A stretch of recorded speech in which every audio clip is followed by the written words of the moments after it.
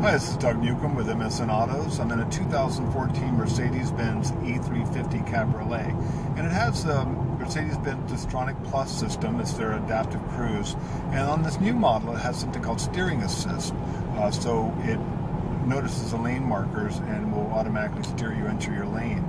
But if you let go of the wheel, the vehicle will steer itself back in the lane. You can see here.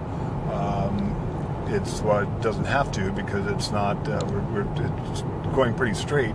But if your hands come off the wheel, you can see you get a indication there, and then you'll hear a sound. There it is, and it turns off the steering assist. So you have to grab the wheel. Very helpful feature. Keeps you in your lane. Keeps you from drifting out of your lane. If you do, it steers you back in. And it's very subtle compared to some of the other systems. It doesn't use braking at the wheel. It actually just takes control of the steering wheel.